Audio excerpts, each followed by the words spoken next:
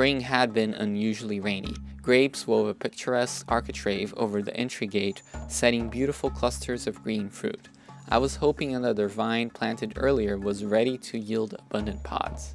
I had planted beans earlier using the aid of a simple cold frame to get them to germinate faster. I planted the old homestead pole bean variety as well as the scarlet runner bean with large seeds. The vines planted in the cold frame had sprouted earlier and had grown spectacularly large, deep green leaves. I had made sure to mulch abundantly with grass clippings. That, coupled with pouring rain, had caused the beans to grow with tremendous vigor. I was just looking forward to have them flower and set fruit.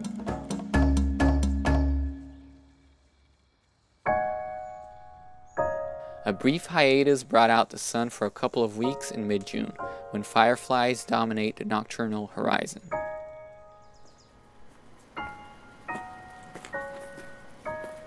The beans are looking spectacular. I can see several flowers here and they're starting to even set fruit. So it's not going to be too long before I can start harvesting the beans. And they will probably be very prolific. They've taken advantage of this trellis. They look awesome. And I'm really feeling the way this place is turning out. Now, I don't know how long this will take for them to start producing and how long they will be producing and still looking pretty nice if they'll go all the way towards the end of the season. I actually don't see any of the scarlet beans growing here, so those I know that go all the way towards the end, but these are new and I hope to see how they actually taste. I had planted old scarlet runner bean seeds, trying to use up my ever-growing collection of seed packets. Since they were several years old and had not been stored in perfect conditions, their chance of still being viable and growing was small, but to compensate for that, I had several volunteer yard-long beans vines growing and they were already setting fruit. They are rather resilient vines that are able to snake their way into spaces, producing well. So I would class them as a nice option for small gardens if you want to maximize production. Just remember to keep them picked, since it is better to eat them when they are smaller before any noticeable seeds develop.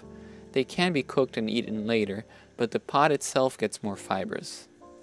The old homestead pole bean was steadily developing pods as the flowers were pollinated by the local bees and other insects. At this stage, frankly, I didn't notice much difference with the batch grown in the cold frame and the other ones, as both groups looked very similar. Summer invites new fireflies, lighting in flickers the bosom of night. Children in white stare at the sky, running in circles, their dreams are denied. I went inside and got a basket to collect my first bean harvest. It is a good idea to keep bean vines well picked once they start producing. Leaving pods to mature in the vine may cause the plant to produce less, but by constantly harvesting the developing pods, even as smaller than ideal specimens, should give you a greater harvesting window.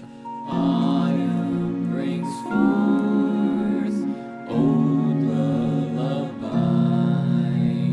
winds howl prophecies hidden from sight, echoes can't hide where truth. Coming up in the next block, I share what happened to the beans. Would I suffer a major setback? Right after this commercial.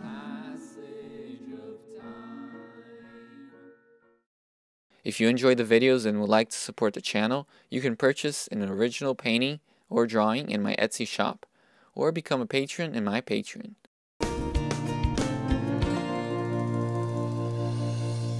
As summer temperatures intensified, the beans continued to pump out pods, with their roots covered by a cool layer of grass clipping mulch.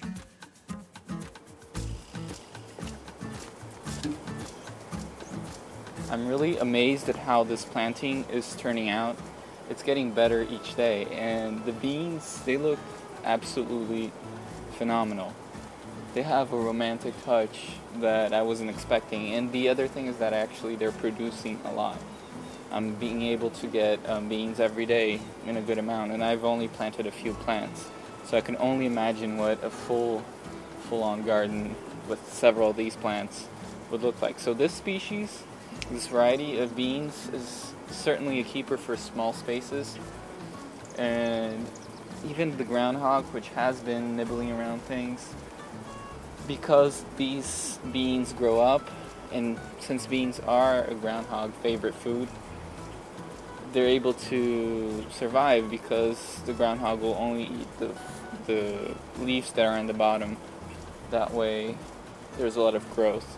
I wouldn't waste my space or time growing bush style beans, only pole beans. I think that's the way to go if you have a small space. I would suppose that bush type beans are good for fields, for planting large fields, but not for a small space.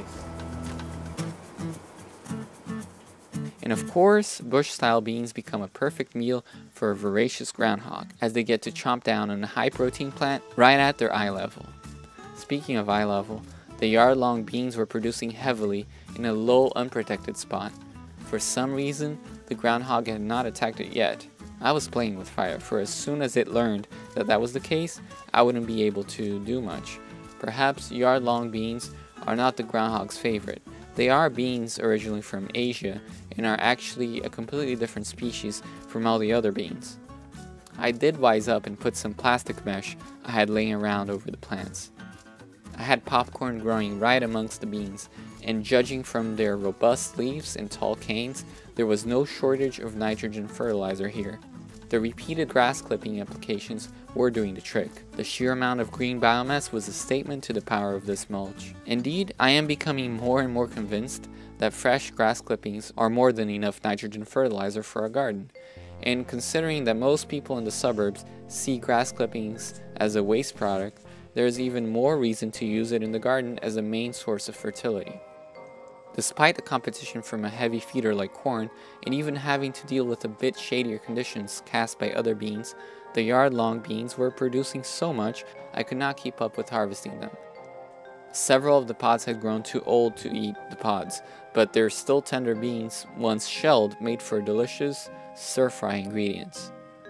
These pods grow exponentially faster as they mature, and since they are green and thin when they're perfect picking stage, they can go unseen, being mistaken for a green stem. Once they swell up and become lighter and easier to spot, it is generally past their prime as green beans. It is easy to see why they are called yard-long beans.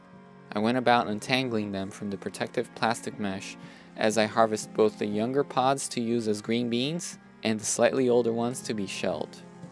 But going back to the idea of using grass clippings as fertilizers, I think it is a great way of using a refuse to one's advantage. Of course, using a lawnmower, while it is convenient, is less than ideal ecologically. Using a scythe to cut longer grass or hay would be ideal, but it takes skill and constant sharpening, as well as a place that allows taller grass to grow. That is usually not the case in many suburbs where zoning laws restrict the height of grass and mandate the presence of closely shorn lawns as the only acceptable ground cover for front yards. Longer cut grass or hay would be great to use as mulch and fertilizer. Using plant compost instead of animal manures has another advantage. They are less concentrated and provide just the right amount of fertility plants need without the risk of burning them as fresh manure can. Also, not using animal manures in the garden diminishes the risk of pathogens like salmonella and others. The massive cases of contaminated veggies we hear about in the news are usually caused by animal manures. Of course, there are disadvantages in using grass clippings. They have grass and weed seeds which may increase weed pressure in your beds as time goes by. They can also clump together and mat up if it rains a lot or you put too thick of a fresh layer at once. Repeated thin applications that allow the clippings to dry a bit work the best in my opinion. I would be wary of using commercial hay because a lot of hay farmers use a persistent broadleaf herbicide that can impact the growth of your plants for several years. Same goes to manures from animals that eat this herbicide-laced hay. But as you can see, clippings from your lawn can be more than adequate nitrogen fertilizer, and each year I'm getting more and more surprised by the results. My bean vines continue producing more and more beans as time went on.